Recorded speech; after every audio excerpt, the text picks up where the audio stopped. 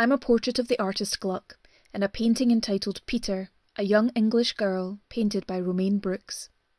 The painting itself is held by the Smithsonian American Art Museum, and then there's this digital rendition, which can be seen, downloaded, copied, shared and remixed online under the public domain.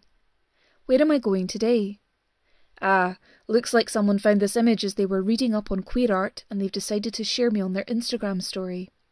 They might be doing this because it relates to who they are, and by sharing the image it helps to communicate something about their own gender nonconformity. That's us heading over to Wikipedia, and there I am, on the page for Gluck. The image was supplied via Wikimedia Commons, a large collection of media files. From there it can take you right back to the Smithsonian. I've gone on a digital journey today. This research looks at the many ways audiences can interact with digitised images of art online, and discovers what opportunities this gives to LGBTQ+ audiences.